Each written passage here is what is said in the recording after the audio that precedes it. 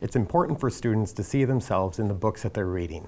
That's why Forest County Potawatomi community donated 26 books to the Crandon School District in hopes that students would be able to identify with what they're reading. This donation is going to be extremely welcomed by our students. The books have been added to the school's elementary and high school library. You know, we have everything from picture books being donated to graphic novels for our middle and high school students to more historical materials. The donation comes as the district works toward inclusion. We've also been working as a district with David O'Connor through the Wisconsin Department of Public Instruction and his team just to do better by our students. The district asked the Potawatomi Library to help them sift through outdated materials. I'm working with the Crandon School District on weeding out their library and incorporating new, updated Indigenous American books. The new materials allow readers to see Native people as contemporary rather than a historical figure.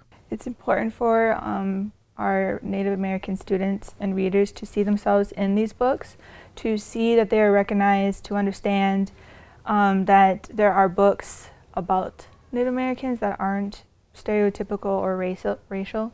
The books help illustrate Native culture is still alive and vibrant. It's super important for our students to be able to see themselves in those materials and also gain appreciation and understanding of their friends and neighbors and community members. The Crandon School District would like to thank the Forest County Potawatomi community for the ongoing partnership. Reporting in Crandon, Nick Van Zyl, Newswatch 12.